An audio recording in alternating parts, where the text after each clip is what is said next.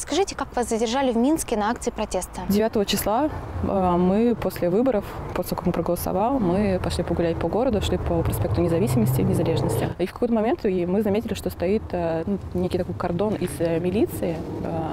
Они как бы стояли на пешеходной зоне.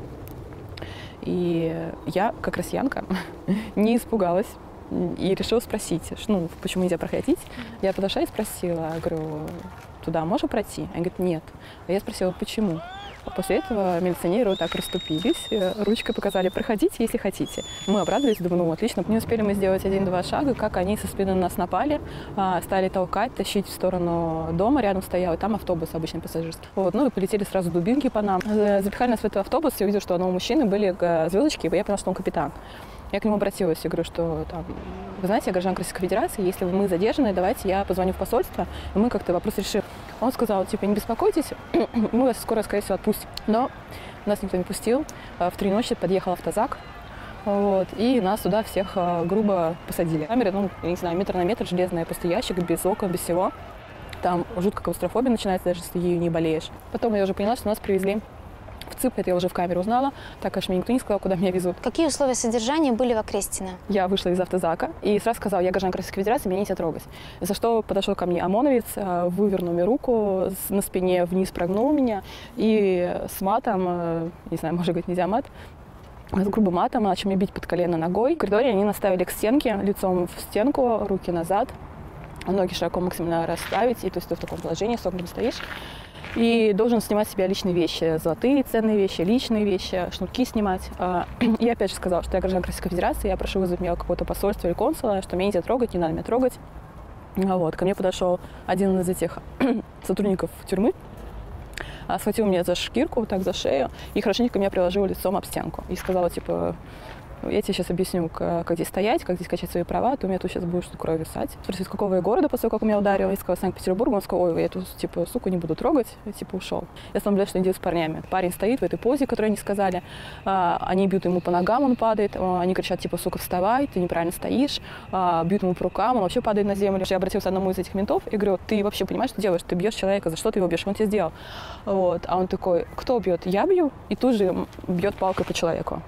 И пока я там стояла, и они избивали парней, ко мне подошел еще один из этих сотрудников и начал на ухо шептать, что, если ты сейчас, сама себя не снимешь ценные вещи, все не сделаешь, как мы сказали, мы сейчас тебя пустим по кругу, мы тебя посадим на бутылку, отвезем тебя в стакан, будем тебя избивать и портить твою внешность, пока там, не потеряешь человеческий облик.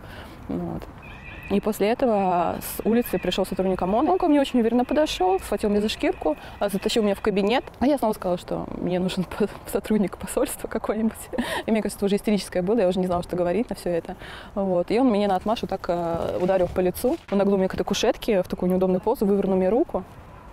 И стал сдирать с меня кольца. Было больно, я ему говорила, что мне больно, им было все равно. А потом зашла сотрудник милиции, женщина, и помогла ему снять с меня шнурки. Зашел другой сотрудник милиции, он опять же меня схватил за шкирку, и он меня повел на 3-й этаж, и там открылась камера номер 18, и он меня тут спихнул. Вы содержались в этой камере сколько дней, получается? 4 суток я там пробыла, привели еще девочек, и мы сидели все эти сутки 37 человек. Там нереальная духота, то есть очень глубокое окно с решеткой, то есть створочка слегка открыта, воздух не поступает. Окно в двери, некая кормушка, ее периодически менты закрывали специально, чтобы мы не могли дышать. То есть, все, мы просим и каждый вдох считаем последний. Нас ни разу не кормили. Дважды, когда мы все-таки по каким-то причинам стучались в дверь, что-то там, куда-то просили кормушку открыть, еще что-то, они нас 2 раза за эти 4 суток выливали из большого ведра воду в камеру. А это очень неприятно, потому что, неприятно, слабо сказано, мы же все на полу. Мы же кто, где, что, духота. Во-первых, поднимается влажность, дышать вообще становится невозможно. То есть ты пытаешься вздохнуть, а воздух не поступает в легкие, все. И плюс вода у тебя везде, то есть ты не можешь даже сидеть, у тебя все в воде. Мы видели главные ворота, видели людей, которые подходят к воротам. И нашим спасением было то, что иногда люди выкрикивали, например, время. Они кричали 10 утра. Хоть понимаешь, сколько времени. Как вам удалось выбраться? В какую-то ночь к нам пришел человек, опять же, в балаклаве, и сказал, что если вы сейчас все правильно скажете и сделаете, мы вас, возможно, отпустим. И нас приводили по 2 девочки в кабинет, где сидели 2 мужчин, они сказали, что они полковники. И нас опрашивали, типа, как, что у вас там было, били вас, кормили, что мы правду говорили. Вот. И после этого нас отвели всех обратно в камеру. И через 2 часа спустили на первый этаж, где должны были выдать вещи. Вот. Но вещи девочкам не отдали в тот момент. Но с крыльца спускались еще на территории ЦИПа. Я последний раз крикнула: «Я гражданка Российской Федерации».